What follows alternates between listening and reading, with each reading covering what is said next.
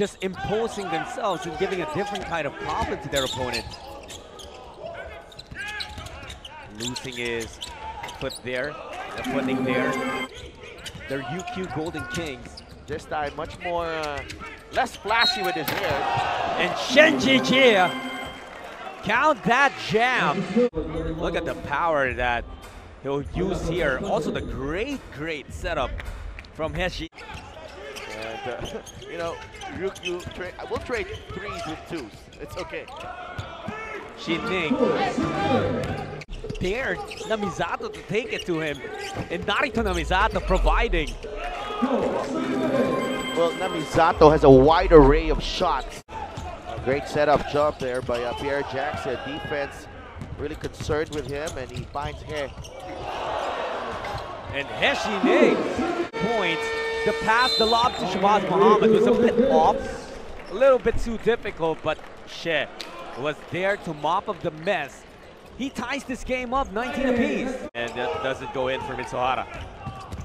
Loving the fight here from the Aviators and their young guns. Definitely, but still on fire. Onodera asking for it. That's going to be taken away by Xining. All the way, hanging in the air. Still on fire.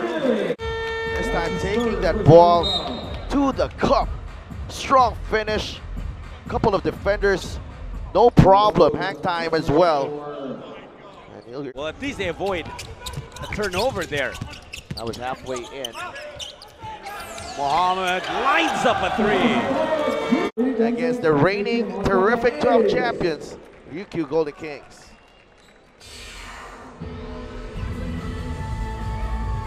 Something he has to learn. But look at him take that ball back. Muhammad, even if it was a tough pass, still finishing that play. The key not from your country, so a lot of pride still at stake there. Triple sunk by Xining. Terrific performance from him. On both ends of the floor, this is his 4th steal. I don't think he's missed from the field at all. It's one thing that they are able to get this kind of a lead in this tournament, but it's another to do it against a defending champion.